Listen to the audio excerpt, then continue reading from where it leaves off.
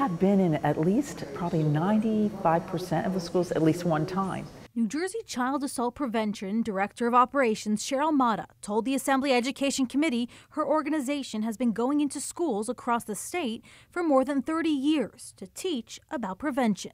On how to prevent peer assault or bullying, stranger abduction like trafficking, and known adult assault, which could be sexual, physical, or verbal. She says while there are willing schools and administrators that have embraced the program, there are also schools that have pushed back because their academic schedules are so full. You know, it's not always because they don't believe in the program, but it's just because they're feeling pressures outside also. But now a package of bills that unanimously passed in today's committee aims to highlight the importance of prevention education. Among other things, the bills would require child abuse and sexual abuse training for all candidates for teaching certifications, require sexual abuse against a child to be reported to law enforcement, establish a task force within the Department of Education on prevention of sexual abuse of children, and require certain training for Department of Education arbitrators. Further additional training so they're better equipped when they are hearing these types of cases.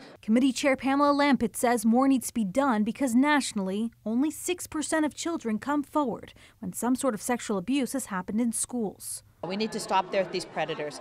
Too many of them develop these relationships with our young people just and purely as a friendship.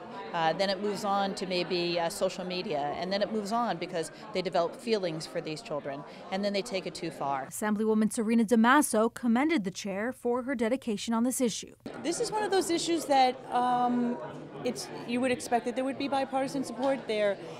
Everyone wants to protect our children. Mota says there's a whole generation of kids who have gone through school without learning they have the right to be safe, talk about assaults, and get help. And I know you said you've been to about 95% of the schools once. Yes. With this new collection of bills, how many more times do you think you'll be able to reach those schools? I think it would be getting 100% as our goal, and also to go back to schools we haven't done in 10, 15 years. The package of bills now heads to the full Assembly for a vote. It has already passed the full Senate.